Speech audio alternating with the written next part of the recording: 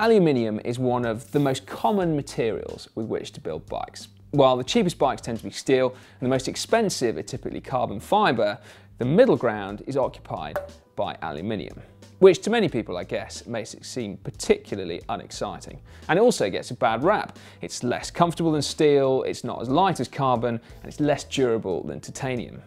But is it really? Well, let's get one thing straight first of all. You actually don't make bikes out of aluminium. You make them out of aluminium alloys. And what those alloys are depends very much on cost, but also the characteristics that you want the tubes and therefore the frame ultimately to have.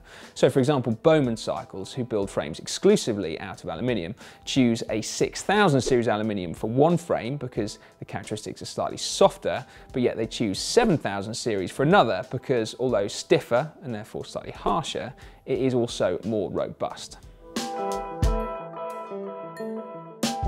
Well, that is a good one. Firstly, aluminium alloys as a material are cheaper than carbon fibre, but it's mainly because carbon frames take many, many more staff hours to produce than aluminium.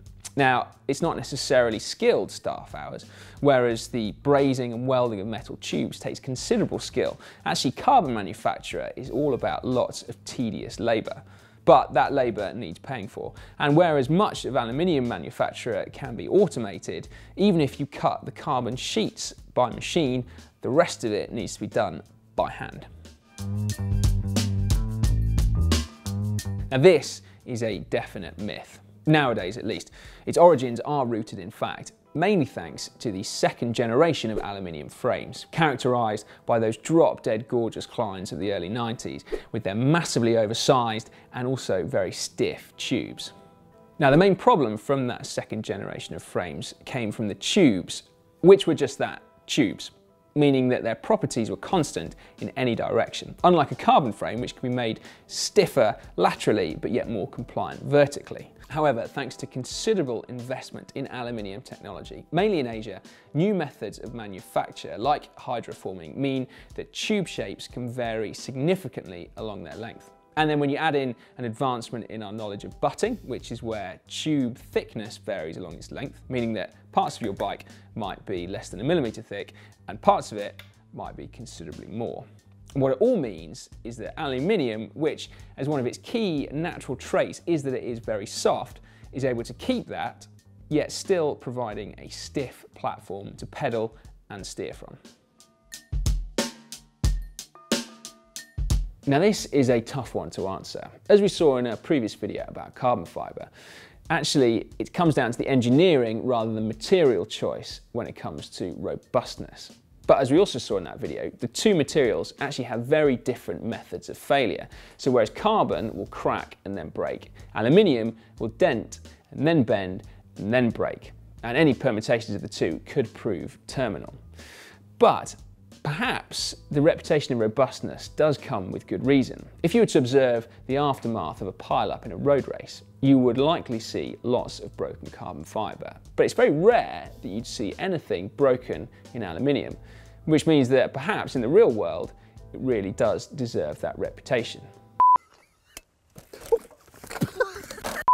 But another interesting point is that actually, whereas carbon fibre frames will last indefinitely, aluminium has always had a shelf life put on it, owing to the fact that the material does fatigue over time. However, someone like Trek here actually offers a lifetime warranty on its alloy frames now, meaning that presumably those concerns are long gone. Well, it does and it doesn't. Because you see, whereas steel frames are famous for rusting, there was a common misconception that aluminium doesn't corrode, presumably because you don't get those red telltale patches under the paintwork. But it does corrode. But instead of rust, what you get is a white powder, typically where water has got under the paint and caused it to bubble up. But again though, that might be a thing of the past, because I contacted Trek to ask them about it, and they said that their Alpha series aluminium doesn't suffer from that problem, and they've got a raft of evidence both from in the lab and out on the open road to back it up. So whereas owners of older aluminium may want to periodically check to make sure they don't have any telltale signs of bubbling paintwork, owners of modern aluminium bikes can rest easy.